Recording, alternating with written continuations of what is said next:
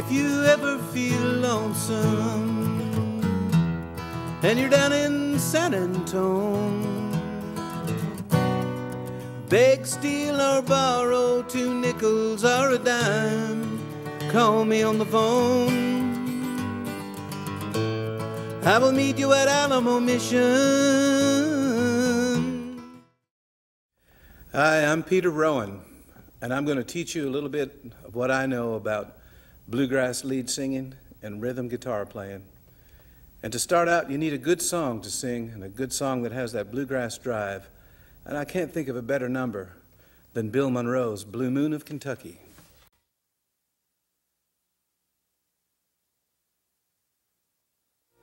Blue moon of Kentucky, keep on shining.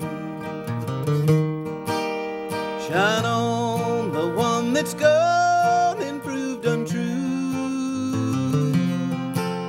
Blue moon of Kentucky, keep on shining. I like it in B flat because a lot of the tunes in B flat have a certain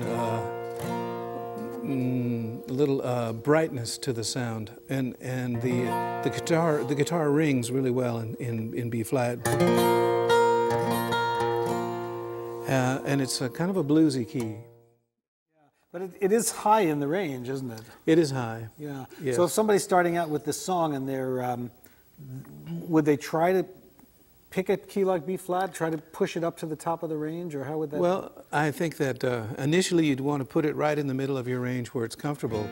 But if you're really going for a bluegrass sound, you want to start to get a little higher edge to your voice. So you need to find where you're most comfortable in your range, and then maybe just move it up a notch from there. Let's say if you were playing it in G, it might be a little too comfortable. You know, put it up in A. So again, it would be Blue moon of Kentucky, keep on shining. Shine on the one that's gone and proved untrue. So when I sang Shine on the one that's proved untrue, that's gone to prove untrue, I sang that with one breath. But because I had taken 3 full breaths before I got to that line had as much power as the rest of them. But what you don't want to have happen is to run out of air on a line and then have to start with a full breath on the next line and then run out of air in the middle of it. So you need to find where it's comfortable for you to breathe, and that will help you phrase the line and sing it with all the power.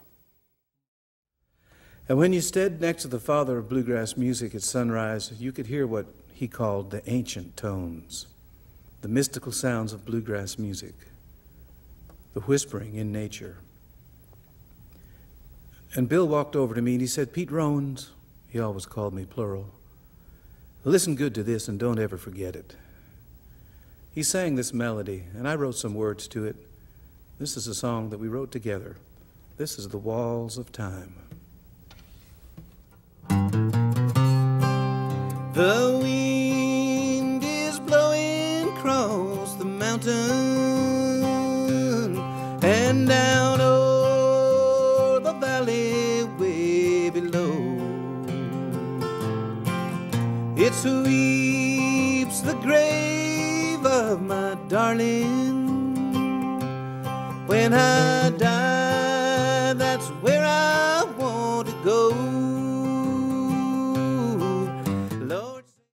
I thought The Walls of Time had a haunting melody that could talk about, you know, life beyond death. So I started writing those words to go with it. Had Bill been playing it as an instrumental before? No, he came up to me literally outside the bus and he said, "Listen to this and don't forget it." And he sang, "The wind is blowing across the mountains and down o'er the valley way below." And then I added, "It sweeps the grave of my darling. When I die, that's where I want to go." I don't know if that was the direction Bill wanted to go with the song, but he became really open about it, and we worked on the song together and started playing it live. And I was very inspired by having that song be in the repertoire right away. Bill Monroe, the father of bluegrass music, would always follow the walls of time with an old gospel sacred number called The Poor Wayfaring Stranger.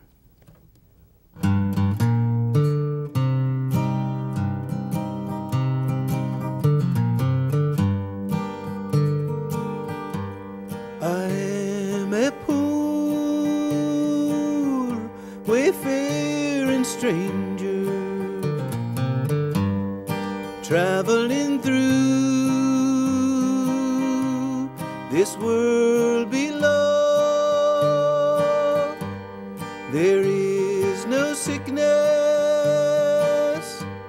no toil.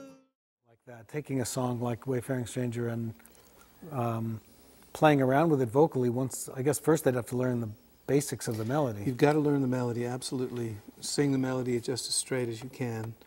And then, again, following the techniques for finding the breaking point in your voice, you might try and sing just maybe one note higher. You know, just like in Blue Moon of Kentucky, you know.